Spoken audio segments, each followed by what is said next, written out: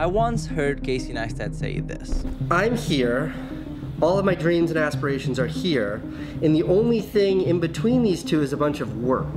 So tackling that work is a way of moving this needle. Today I want to prove this point by learning to walk on a slackline. You only get like a nugget of time to really pursue the things you care about. And my rule is that the right time is always right now.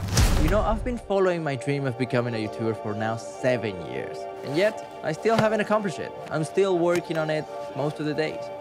Technically speaking, if I work long enough, I'll be able to go from the beginning tree to the goal, which is the other tree, just by walking on a slackline. Honestly, at the beginning, I thought I wasn't going to be able to do it. The slackline shakes so much, I have no balance, and on top of that, I couldn't do 2 steps on it. Suddenly, I got this fear of falling. What if I fall so badly that I can't get up anymore? Always first at the finish line. First to the plate when it's dinner time.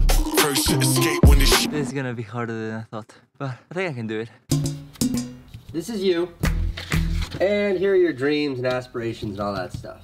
What stands between you and your dreams and aspirations are obstructions. I kept on trying over and over again, and I started to see some progression.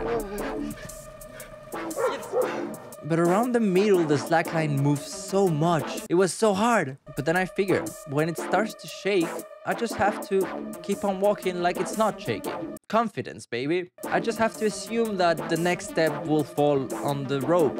And if it doesn't, I'll just have to try again. I think that it's always the toughest times in your life that define who you are, much more so than the easiest times or the best times. So when I look back and I see all sort of the pivotal moments in my life, it was always the struggle. It was always the failure that motivated me. Often working to achieve your goals feels like walking on a slackline. It feels so unstable. Sometimes a little blow of air could make you fall and you have to start all over again. Yeah, you keep on progressing, but you keep on falling before getting to the end. But if for a second you look at the bigger picture and realize that you're actually moving forward, even if you're falling all over again, you'll realize that soon enough, as you keep on persisting, you might one day get to the end of the road.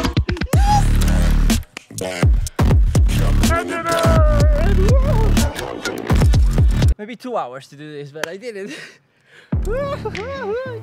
Yes! You can do anything with enough work. If you know what you want to do, no big deal. You just commit your entire life to doing it, and you'll either get really close or you'll die trying.